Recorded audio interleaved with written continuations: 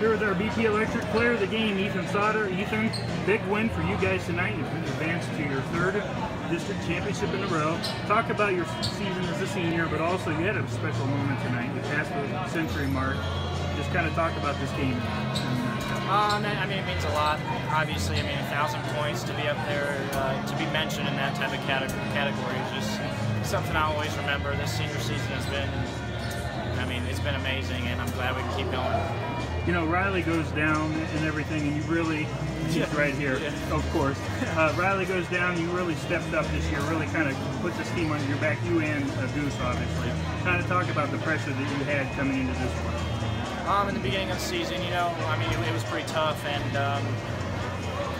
it was nice to be able to battle throughout the season. You see, I mean, we're still successful, Lucas, 3 years in a row, so I mean, it's been a great season. Me and Goose have improved so much this year, and I'm just happy we get to play another game at least. It seems like, too, you guys really got your groove going in the first half, played your slow game, really slowed it down on them. They were able to speed it up in the third quarter, but what did you guys do down the stretch to kind of ice this one away?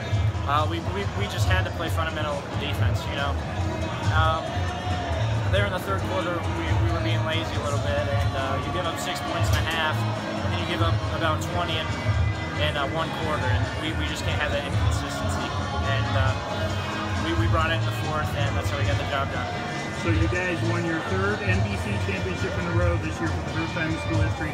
Now you have a chance to win back-to-back districts and go back to the regionals. You guys have some unfinished business. What are your emotions right now? I'm just ready to play. I mean, if we would go out and play right now, I mean half of us probably would, but it's something we're gonna have to work hard in practice tomorrow and Thursday, and be ready Friday.